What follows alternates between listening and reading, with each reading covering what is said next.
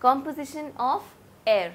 We all know that there are so many components of air that are available with us. The air contains the nitrogen, oxygen, carbon dioxide, dust and smoke, along with many other gases, as water vapor is also present.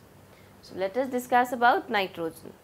Nitrogen is a gas which is approximately containing 78% of air. So it is actually comprising 78% of the total air, but it does not support burning and it is always present in some or the other form. But it being in so much of quantity, it cannot be consumed or it cannot be used by the plants and animals directly. It is present in two types of oxides, NO2 and NO. We see that if nitrogen is not supporting the life, then what is it that supports life? It is oxygen. Yes, oxygen is the gas that is present in air and which supports burning. Now let us do an experiment to conclude that air occupies space.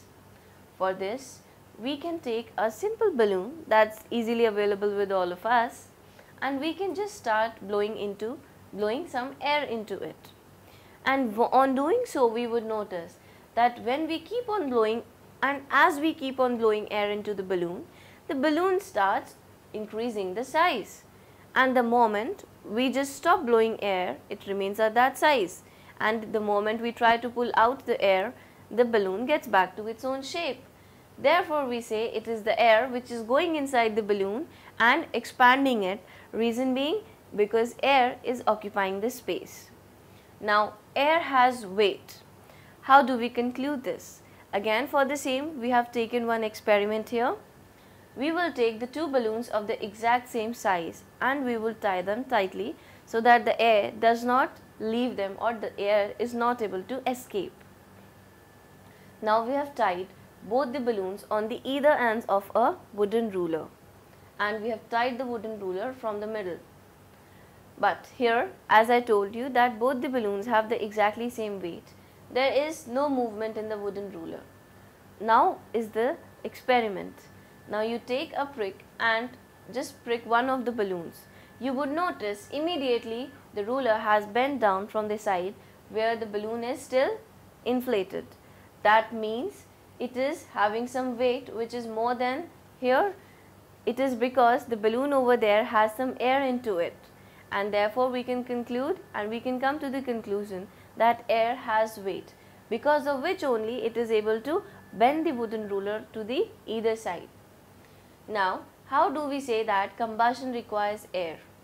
Combustion is the burning only. For this experiment, we take the 3 glass jars, the A, B and C, and we will be requiring 3 candles along with them.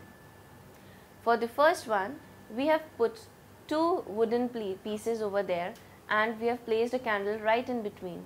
Those wooden blocks, over them we have placed just a jar or a container kind of a thing, but immediately that didn't extinguish. It kept on burning for some time and slowly it extinguished. Here was no block placed. Here also the candle continued to just burn for some time, but it extinguished a little after that. Over here, immediately there was neither any block placed and there was no air, and we had even covered the mouth here. So here immediately it extinguished. So what is the difference between the three?